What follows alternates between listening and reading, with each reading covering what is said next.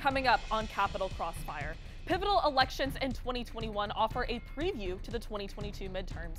A UN climate change summit offers new policy proposals, and the January 6th Select Committee releases a new round of subpoenas. Joining us from the left, Hayden, and from the right, Quintin, Burian. And I'm your moderator, Jessica Nix. From the GWTV studios in Washington, D.C., this is Capital Crossfire.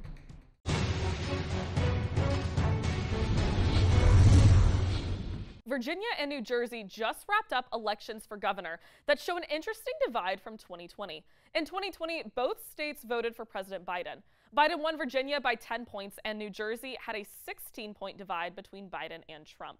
Republican Glenn Youngkin took the governorship in Virginia by 2 points, and the Democrat incumbent Phil Murphy won with a slim majority in New Jersey. Are these elections and other November 2021 elections an early prediction of the midterms happening a year from now? And is the Republican strategy that elected Youngkin the new model after President Trump? Our panel is here to discuss that and more. On the left, Hayden, a freshman from Granbury, Texas. Dylan is a political science major with a focus in public policy. On the right, Quintin Burian, a junior political science major from Center Mo Riches, New York. Quintin is an intern in the campaign finance and consulting sector. Thank you both for joining us today. We'll start with the 2022 midterms and recent elections. A new party holds the governorship in Virginia. Glenn Youngkin won the seat on November 2nd over Democrat Terry McAuliffe, flipping the state from blue to red. Republicans also won down ballot in Virginia for lieutenant governor, attorney general, and in the state House of Representatives. In New Jersey, incumbent Governor Phil Murphy won with a slim margin. The race was called the day after the election in the predictably blue state. Some are pointing to high Republican turnout across those states as the main reason for the GOP wins. In 2020, President Biden won Virginia by 10 points over President Trump, and Biden won in New Jersey by 16 points. So what changed, and are these elections predictors of a GOP win in 2022 midterms that are just a year away? So we're going to get started with Glenn Youngkin walking a thin line between embracing Trumpism and to win Trump's base and distancing himself from the former campaign president. His campaign also made education and mask mandates a main issue. So here we're going to start with some sound from Youngkin's acceptance speech talking about his education plan. We're going to invest in teachers, new facilities, special education. We're going to introduce choice within our public school system.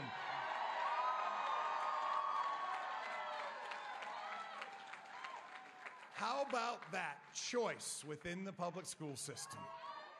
Quintin, we're going to start with you. What worked in the Republican messaging in Virginia, and what should Republicans apply to the strategy in 2022? Well, firstly, thanks for having me back. Listen, Glenn Youngkin's strategy was simple.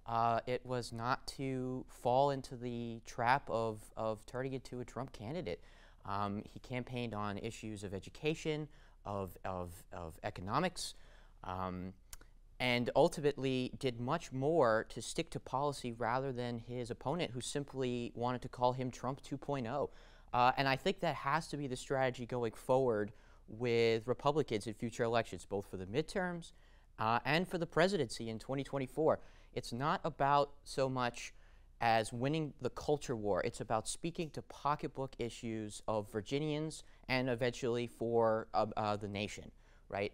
So to simply view his campaign as just walking the line between Trumpism, I think is really not fair, because the state was 10 points Biden just 2 years ago. And to the best of my knowledge, this midterm for the governorship was not a large swath of first-time voters, right? So these are the same voters who voted for Biden because they were rejecting Trump. Fair enough. And then in the first 10 months of a presidency, saw that wasn't working and is now rejecting that policy at the state level. And I think that ultimately is what Republicans have to focus on.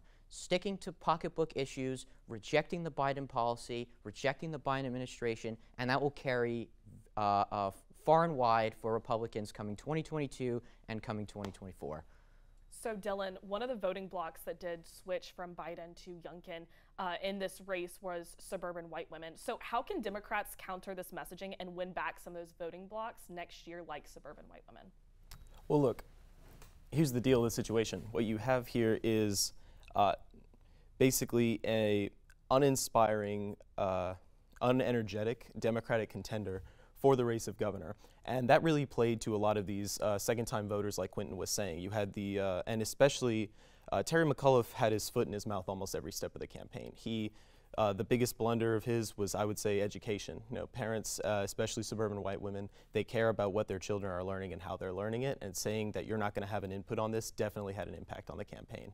But I think we're all failing to miss the second point, which is that this is an off-year election. We're talking about over-analyzing every aspect of a race between two states only. Now, are we saying that moderate Republicans traditionally have had a better say in terms of statewide elections? Well, if Virginia is to say, then sure, but can you really apply the Virginia model all over the United States? America's a diverse country, and I think that putting blinders on just these two outcomes is a little naive of us.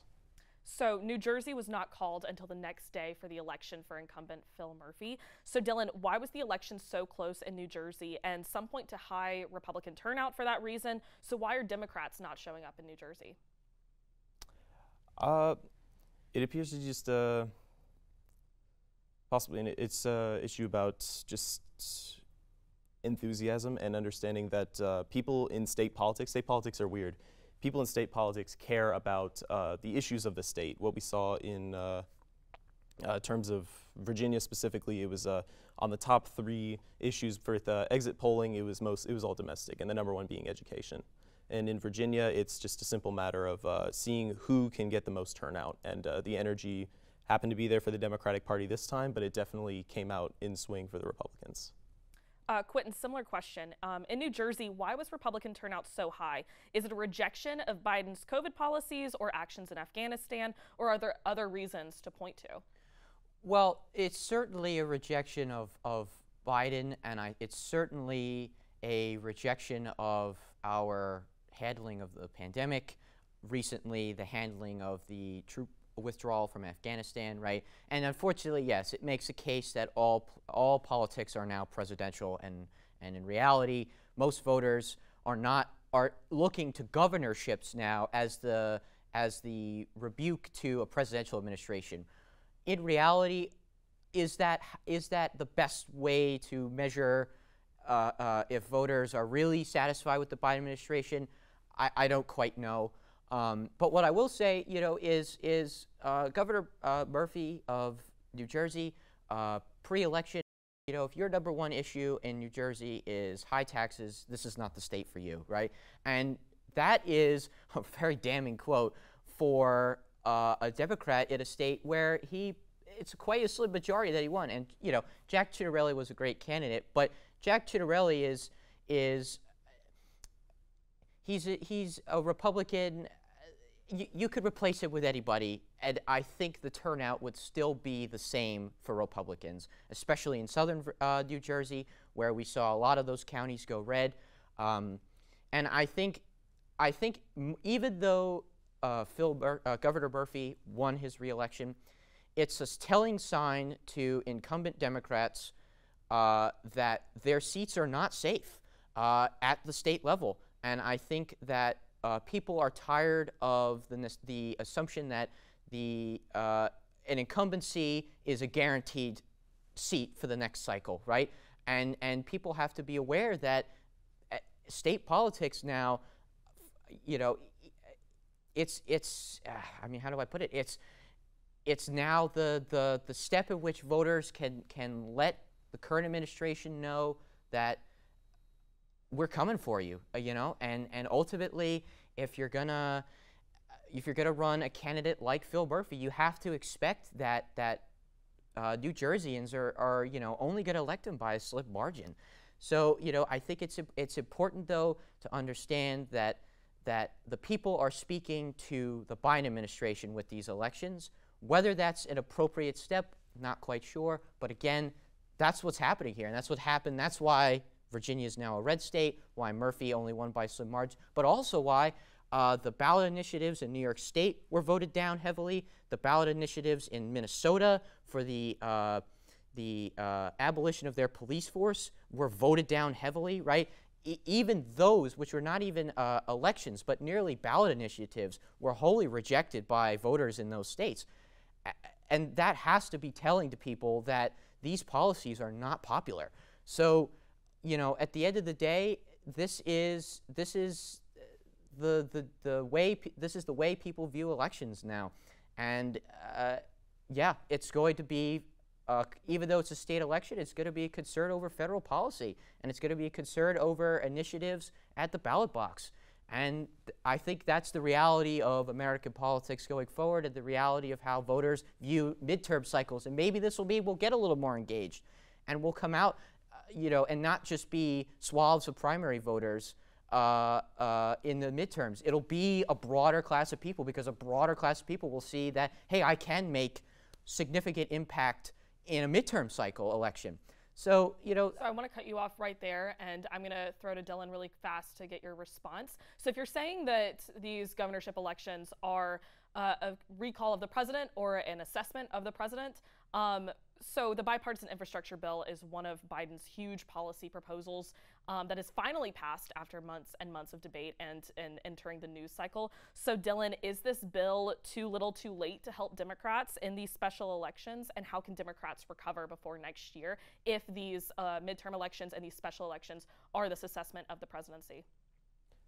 Well, let's look at the timing of when this bipartisan infrastructure bill managed to come into effect. This came in almost immediately after Terry McAuliffe's loss in the Virginia election. So once again, like I was previously saying, Virginia isn't so much a test of the Biden era as it is a test of voter enthusiasm. And what drives the voters' enthusiasm is the Democratic Party sticking to their base promises and making sure that they're accomplishing what needs to be done.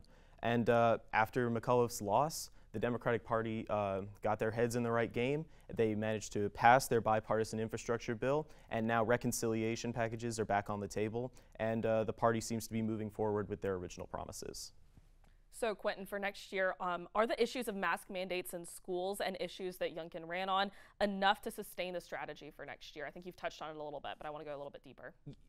Yeah, absolutely. I think education, because it was in the spotlight for almost a year, given the pandemic, a large amount of parents were home for a year and were witnessing the teaching that went on in a lot of the public schools across the country. And a lot of these schools and these students were not blessed to have a public school teacher like my mom who cared about her students. A lot of these teachers, unfortunately, and why it's such a popular issue among suburban voters is suburban voters were home for a year to see just how terrible the education of their children was in a public school setting. And it's unfortunate that it took a global pandemic for parents to really want to get involved in this sector. But the reality is, parents have had a year to study what went on in public schools. And I think Youngkin's plan to prevent CRT in schools is an excellent idea. To invest in charter schools is an excellent idea. To raise the state pay of public school teachers in the state of Virginia is a great plan, right? These are policies that are going to make lives significantly better in the state of Virginia. There'll be an option for school choice, and there'll be an option to significantly invest in the public schools of Virginia.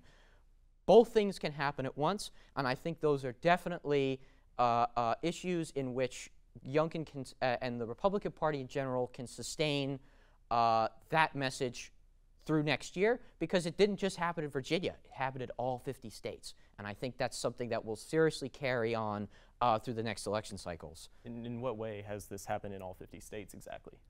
What do you mean? Well, just this rejection of this the CRT and other education policies. Well, what way have they impacted all 50 states? My point is that parents have been home for a year to see their kids learn virtually for a year. That's happened in all 50 states.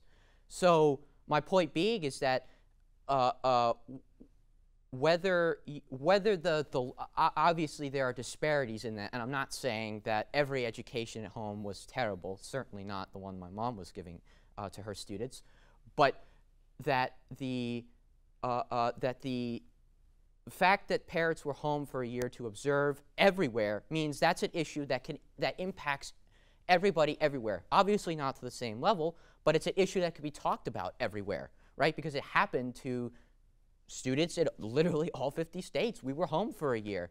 So I think that is a reason the message will carry. Every parent has some level of grievance with their school district now. And yes, that's a part of an unfortunate reality of the pandemic, but it's now involved parents and their students' education. I think that's very important. I can agree with you that education is an incredibly important subject for parents especially considering the pandemic. But when you're looking at other things that Youngkin ran on, the mask mandate and his downright, I don't want to say so much misinformation, but kind of misinterpretation of other policies that he kind of said the Democrats were going to impose. Do you think that's a sustainable strategy for Republicans in the future? What policy did he specifically misrepresent? I'm specifically representing the critical race theory and the misrepresentation of it.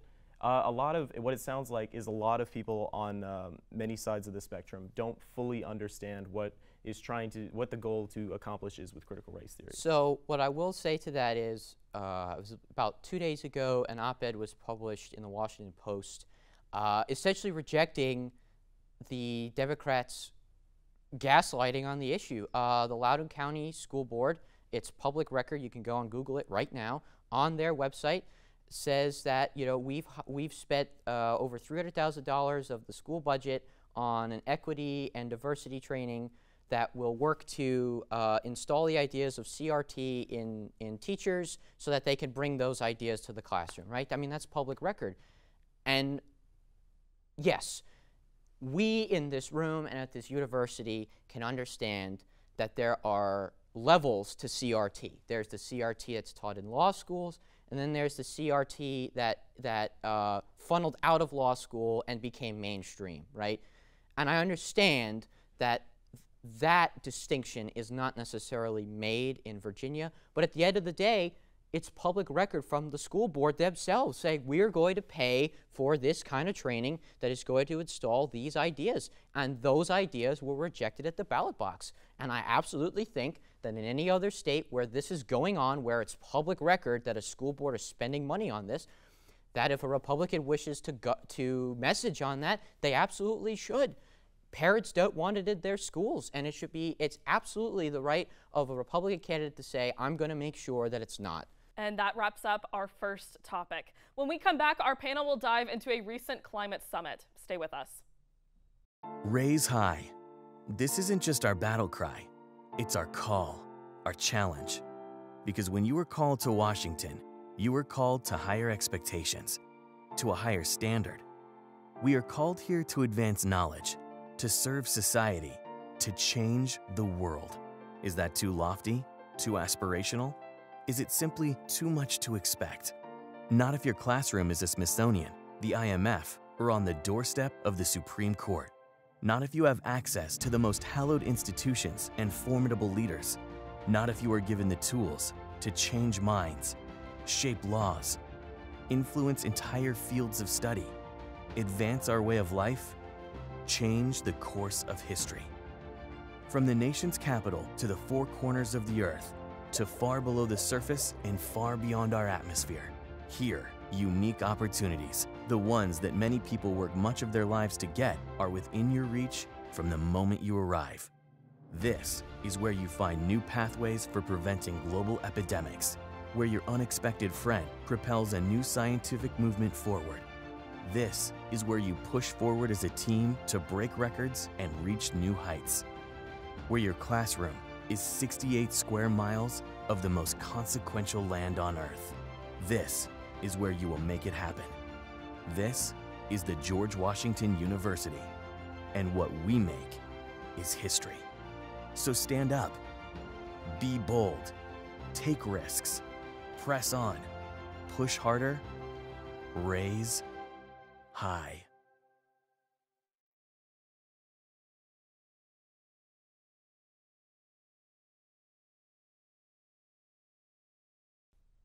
These past few weeks, over 130 international government leaders have gathered in Glasgow, Scotland to meet about climate change and set new emissions standards. The meeting is the 26th gathering of the Conference of Parties, COP26 for short. Not in attendance, presidents from Russia, China, and Brazil. With the rise of clean energy across the globe, greenhouse emissions are curving downward. However, the purpose of COP26 was to highlight that more still needs to be done. Scientists are saying countries need to make sharp turns away from fossil fuels to not feel the worst effects of climate change. India pledged to significantly increase renewable energy, but coal would still be their main source of electricity. A large goal of the summit is to present policies that will keep the global temperature rise under 1.5 degrees Celsius. However, leaders would have to implement huge policy goals to cut emissions so temperatures do not rise above the mark in the next 10 years. Dylan, we're going to go to you first. Will COP26 have a realistic effect on leaders following through on commitments, or is it just political theater on a world stage? I think it's unfair to call it just political theater, because let's look at what the Conference of Parties really is. And essentially, it's not the end-all be-all of maintaining our climate and keeping emission standards capped at where they need to be. It's the foundation that nations and other entities use to build future climate policy. We saw this especially in 2017 when then President Trump pulled out of the Paris Climate Accord.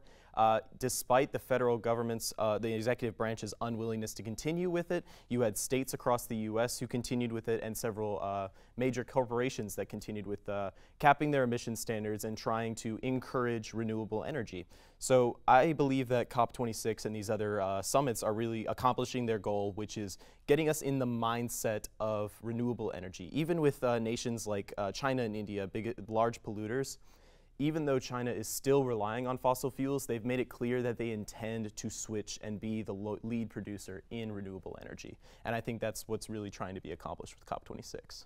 So Quintin, what real policy change will we see out of this summit internationally and also domestically? Well, I'd just like to point out, I think the sad reality is that as long as China doesn't show up to these, or Russia shows up to these proceedings, what difference does policy make? China is one of the world's leading producers of carbon emissions, and they're still pledging, even though they've said, oh, we're going to, reduce our emissions. That's at some point, and that was the same problem with the Paris Climate Accords, was that it put no standard on when the Chinese should stop polluting, right? They're continuing to build coal plants because they realize that right now renewable energy is not sustainable for their growing nation state. And I don't see any policy coming out of COP26 as being relevant if it's not holding the Chinese to account.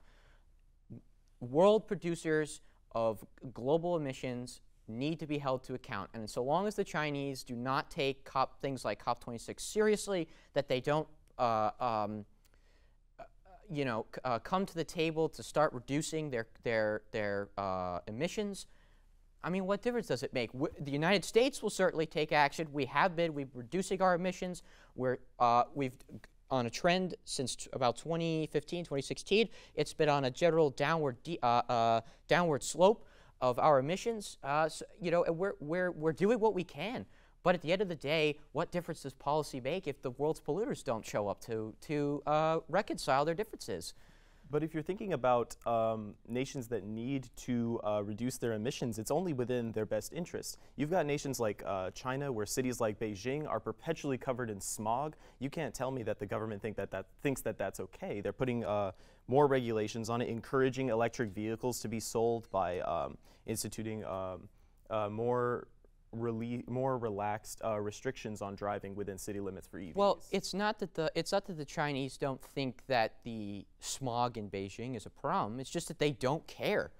Right now, their concern is with becoming a global superpower, and a global superpower for them, in their eyes, does not mean hamstringing their economy for renewable energies. They don't care. That's the problem. They're willing to pollute until you can't. I mean, all you have to do is look at the pollution pre-March of pandemic March and April of the same year. you could actually see China from space when China closed down because of the pandemic. You could not before from the smoke.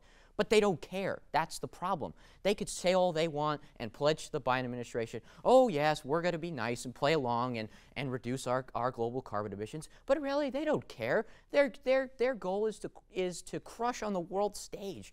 So, you know, I agree with you that, yes, it is in their best interest in the long run to ultimately not become so reliant on coal as an energy source.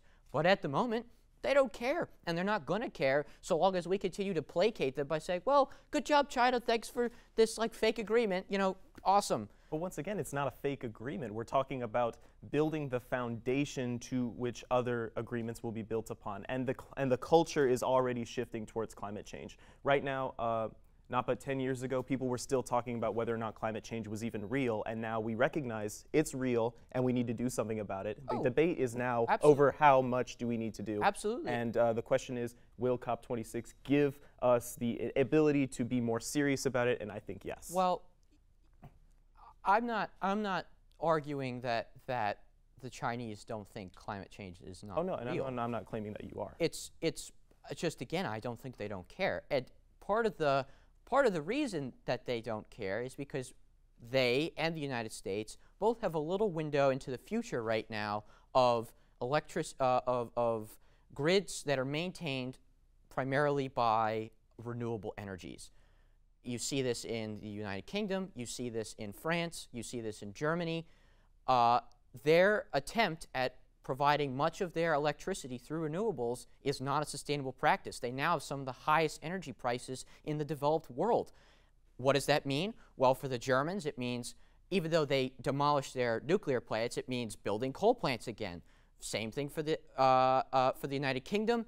It's buying gas from the Russians. For the French, it's turning back on their nuclear reactors, because what they're realizing is that, yes, climate change is an issue, but we cannot move solely to renewables and expect that to be a viable solution right now.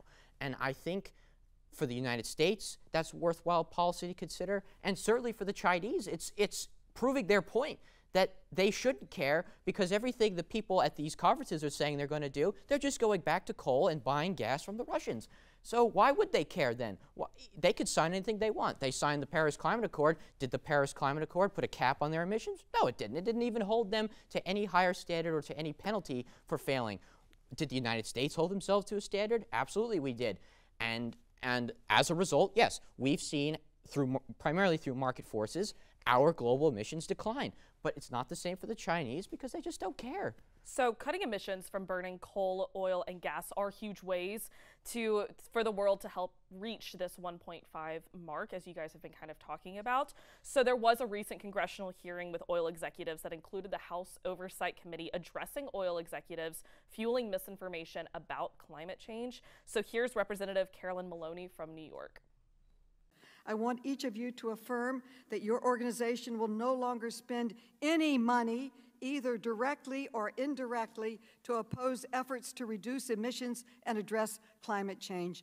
So, Quintin, no executive answered Representative Maloney's request. How does the government hold oil executives accountable and move oil companies towards cleaner energy domestically? Well, I mean, first of all, it's unfortunate that those companies would not pledge in that hearing. I understand why they don't do that. You know, a lot of these hearings are unfortunately a little bit of theater, but at any rate, it is still sad to see that. Ultimately, the way we hold oil companies to account is by allowing the market to phase out their products and force them to innovate. It's not going to come from government regulations or from massive spending from the government, because ultimately we can look to the future in Europe right now. Their policy to move so forward into renewables is actually hamstringing them and forcing them to go backwards, right? You know, and right now we're looking at gas prices that are some of the highest they've been in quite some time. We're looking at home heating prices have been the highest in quite some time. Now we're also begging the Saudi Arabians at OPEC to produce more oil because we have decided to go backwards on our energy policy through the Biden administration. You know, ultimately, if we want to hold companies to account, the government should certainly look to the private sector to help subsidize green energy, to get it moving, to get the ball rolling. But at the end of the day, these companies will be held to account when the market phases out their products. And that's the best way forward for this nation and for any other nation that would like to follow suit. So, Dylan, cutting oil emissions would be a huge feat, but would be necessary to combat climate change. So how does the government work with private oil companies to cut those emissions?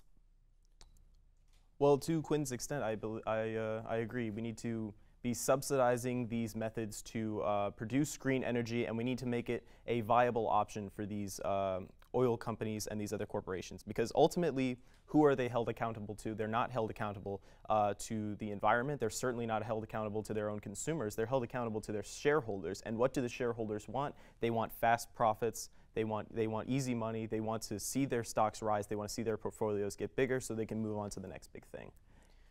Well, the other way in which we hold traditional energy companies to account is to bring back or rather to end the current moratorium on fracking in the United States. That was a policy move by the Biden administration in its first 100 days. Because what do we know about natural gas? Natural gas is a much cleaner burning fossil fuel. It can support a large number of homes. We have the infrastructure right now to warm homes through the winter through natural gas, right? Natural gas is not the end all. The end all is a combination of nuclear and renewables. That's the best plan forward. But right now, we do not have the infrastructure for either of those things.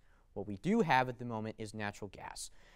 And going backwards on natural gas is a policy failure by this administration.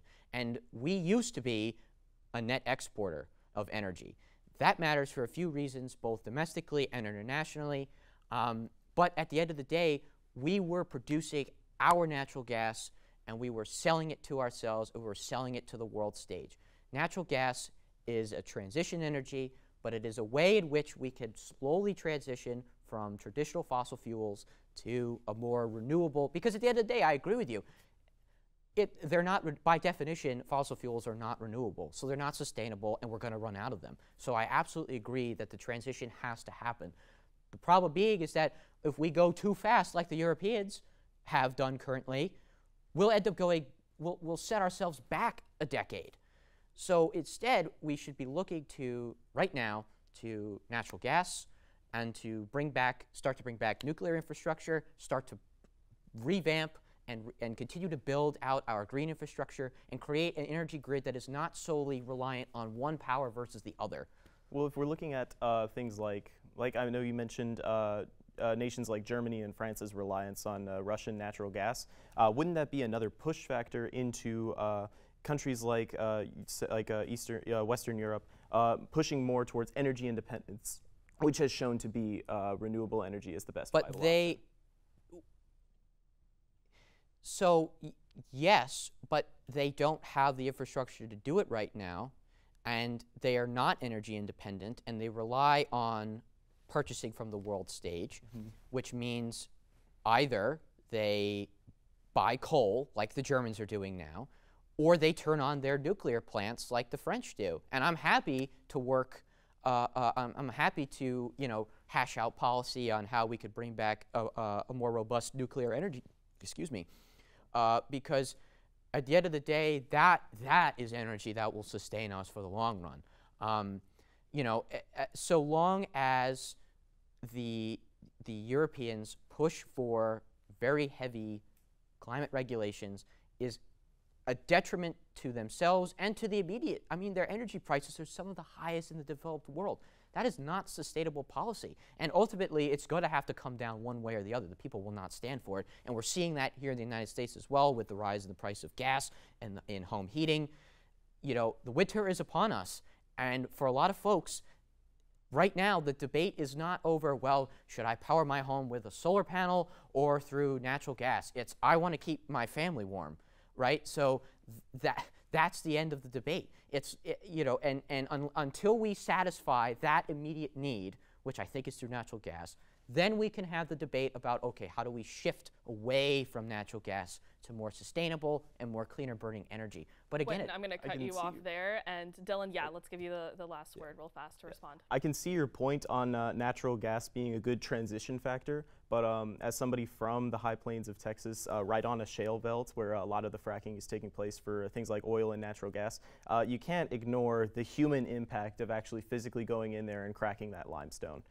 You have houses that are nearby where the intense amount of water and pressure that's being used to release these deposits are leaking into groundwater supplies that's going into people's homes. You have, in some cases, you have people's faucets that can literally be caught on fire. There's a human impact to doing all this drilling, and while it is on paper a really good transition fuel, it has the ability to heat more people and with less. We can't possibly consider this without considering also the human impact of it. And that's going to wrap up our debate on climate change. When we come back, rapid fire. Stay with us. Hi, Colonials. Did you know there are hundreds of ways for you to volunteer with GW? Each year, over 1,500 alumni, parents, and friends contribute thousands of hours to make our community stronger. There are countless ways you can volunteer, so it's easy to choose an opportunity that is most meaningful to you, like connecting with students and alumni based on your student involvement, identity, or personal interests, getting involved with your local alumni network, mentoring a current student via our online mentoring platform, connecting with prospective students through undergraduate admissions opportunities, serving on an industry network leadership council, becoming a social media ambassador. The list goes on. No matter where you are in the world or how much time you have to give, you can connect and volunteer with GW. And the best part, it's easy to get involved. Just visit alumni.gwu.edu/volunteer to learn more about these and other opportunities. Because of your service to GW, you are able to make a direct impact on the lives of former, current, and future students. We look forward to working with you. Raise high. Our panel now joins us for rapid fire, some quick answers to some quick questions. Up first, presidential approval ratings. Biden's approval ratings are in the low 40s, according to CNN. The exact number is 42%. The ratings are the lowest of any president except President Trump at this stage of the administration. The Build Back Better agenda is the president's economic plan to fight climate change and create jobs, and maybe a last-ditch effort to save his approval rating. The recent bipartisan infrastructure bill has finally passed both chambers of Congress, but recent reports on prices rising by 6.2% are worrying for the American people. Dylan, I'm going to go to you first. Biden has introduced these ambitious plans from the American Rescue Act to the Build Back Better plan, but now we're seeing the rise in inflation. What explains these low approval ratings, and is it the economy, and can Biden recover? I think it's a bit unfair to put the blame solely on Biden for these issues, like any kind of mishaps he may have had. Because while it is true that Biden has had some mishaps during his presidency, he also inherited a very tumultuous time. We've got he promised his constituents he would withdraw from Afghanistan. He's recovering from a pandemic, and look at what he ran on. He ran on a platform of building back, which is what he's planning on doing with this bipartisan infrastructure bill, and building back better, which is what he's planning to do, putting reconciliation back on the table. So these are some things that he's down in the dirty work right now, trying to get these things done that he promised that needed to be done. He finally pulled out of Afghanistan, but as of right now, the American public don't see the value of it. And I think that that can change, especially with the passage of the infrastructure bill. Quintin, same question. Why are we seeing low approval ratings, and how can Republicans capitalize on these approval ratings for the midterms? Oh, well, I mean, it's very simple. The Biden campaign overpromised and has currently underdelivered. We're looking at record inflation. We're looking at a disastrous troop withdrawal from Afghanistan. We're looking at party infighting that is holding up an infrastructure package. I could go, President Biden is falling asleep at COP26. I mean, the list can go on and on and on about issues that are concerning to the American voter right now. And ultimately, yeah, Republicans can capitalize, and they should capitalize. And if they don't have a red wave in 2022, they deserve to lose then. This administration is frankly softballing them a massive win come 2022. But if we're talking about what needs to get done, and what needs to get done is Afghanistan needed to get withdrawn from. Oh, without question. President Trump himself even promised that we'd pull out of Afghanistan. Yeah, exactly. And while President Biden could have done so much better in the withdrawal of Afghanistan, we were talking about American lives that needed to be pulled out from there. And there are now 11 dead Marines because of that. And at the end of the day, yes, Afghanistan needed to happen. However, the Biden administration said they've had two very conflicting messages. Oh, we had a plan for the Trump presidency and we had to follow his plan, and that's why it sucked. But at the same time, we didn't follow any of Trump's plan because it was all my idea, and I don't bear any responsibility for the outcome. I mean, it's two utterly conflicting messages on the same issue. And at the end of the day, look, Biden has to own up and understand that the intelligence mismanagement and asymmetry between the CIA, the Joint Chiefs, and the executive branch, nobody was telling each other the truth, apparently, and that's on him. That's on his administration. Trump's out of the picture. He hasn't been in office for almost a year now. And at the end of the day, these are the policy issues that fall on the Biden administration. And these are the things people have seen in the 10 months. And these are the things people will come out and vote for in 2022. The January 6th House Select Committee issued 16 subpoenas in the past few weeks. President Trump is reaching his deadline to turn over documents and is fighting the deadline in court. Some of these subpoenaed include former aide Stephen Miller and former press secretary Kayleigh McEnany. Steve Bannon was subpoenaed weeks ago, refused to comply, and is now being held in contempt, with the Department of Justice looking into the case. Bannon's refusal sets a precedent for this recent round of subpoenaed Trump officials. Dylan, how does the commission overcome the refusals to comply, especially if there's a time limit if the House flips for next year? Well, we need to talk about why we're having this bipartisan commission issuing these subpoenas in the first place. What we had was let's not sugarcoat it, it was a domestic terror assault on the United States Capitol not seen since the War of 1812. So I think it's irresponsible and it's deplorable that these Trump administration officials are not complying with the subpoenas. If they have nothing to hide, why don't they come forward and tell us exactly what was happening during that day, what was going on inside the White House? And ideally, in a situation, this time limit, if the House flips, shouldn't be an issue because we should have bipartisan support to figure out why this happened and how it could never happen again. And it's really a shame that we're talking about that. So, Quintin, with Bannon being held in contempt and the possibility of others called before the commission to comply, refusing to comply, will anything get done with the committee? Well, it depends. One of the issues that I have with the January 6th Commission is whether the Congress has an ability to enforce subpoenas for non-legislative manners. The Supreme Court had ruled with regards to when the Congress wanted Trump's tax returns that it could not technically enforce those subpoenas because subpoenas for Congress are meant to be held for hearings for legislative purposes. Now, the committee argues that this is for a legislative purpose, therefore we do have the right to issue those subpoenas. So I think it certainly poses a very interesting question. I think in part I don't really expect anything to get done, in part because I think there's a lot of partisan infighting. I think that the commission will, unfortunately, it will probably fizzle out if there is a switch in the House. And I think more importantly, I think law enforcement will be able to fully investigate and understand what went down January 6th, who was involved, who were the players. I mean, most of the people have been arrested and have been charged with crimes. They're sitting in jail right now. So at the end of the day, I think that's what's going to happen. It certainly poses interesting questions, but I still see it as too early to know what. Don't you think it's important to figure out who at the top was most to blame for this? Because I saw the tape, I saw the speech myself. I witnessed the assault on the Capitol.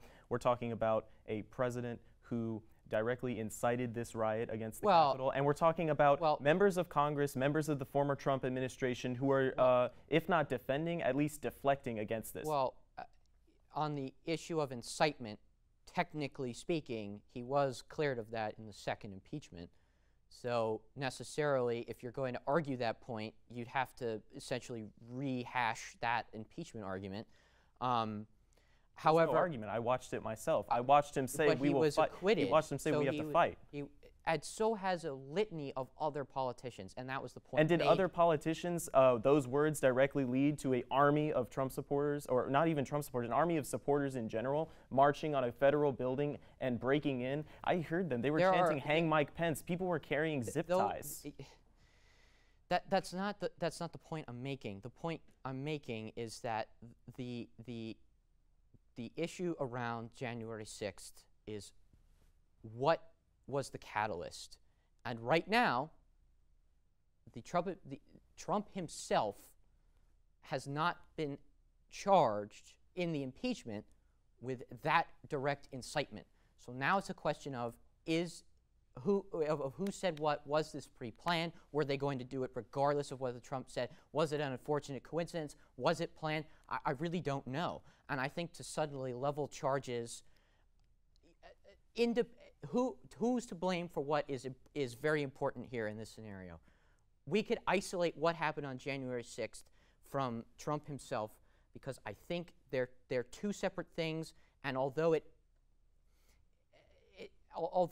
looks the way it looks, and it certainly acted the way it was, I don't know. I'm not privy to the committee hearings. I'm not privy to the knowledge of what went down. And while I understand that's the reason we need to have these hearings, I understand that. I think it's too early to make a judgment on who directly impacted what, because we really don't know. It's all conjecture at this point. And that's going to be the last word on that. Well, that wraps up our second Capital Crossfire debate of the semester. Quintin, Burian, Dylan, Hayden, thank you for coming in for a lively debate, and I hope we found some consensus here today, and thank you again for coming on the show. When we come back, Willow Hassan has your fact check. Universities like George Washington play a critical role in hosting debate and discourse on events of the day. The right answer is not to refuse the other. The right answer is not to say, get rid of this religion. It's not part of us. It's wrong. I think that the story of America is a story of race. So when I think of the questions that I'm asking or the stories that I'm going to write, I'm thinking, okay, well, what are we learning about our country? Well, I think the likelihood of him being indicted is close to 100%. There was a lot of hurdles that had to be cleared in order for that to happen. One of the reasons that Donald Trump is president is because there is such a frustration with the way that Washington functions. Sympathy is one thing, but empathy is the language of recovery, and it's something that's, without a doubt, instilled into every person that's in recovery. It's never lead with the positive, it's always lead with the perceived negative. Well, that is part of the problem. I mean, I actually would agree with you on that. Thank you. You're welcome. One of the things that we have seen that is most under siege in this country is the notion of civil discourse, and we here at GW, among other things, very much want to stand for that. This is truly an only at GW moment.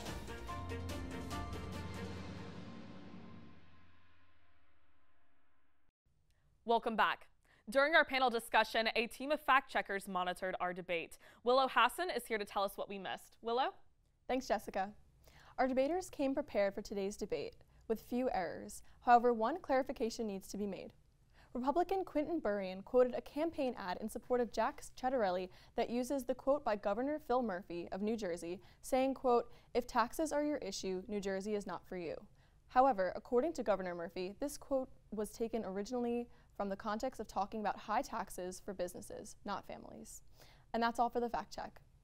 Thanks, Willow. Well, that's all for this episode of Capital Crossfire. Be sure to check us out online at www.gw-tv.com and follow us on Twitter and Instagram and like us on Facebook.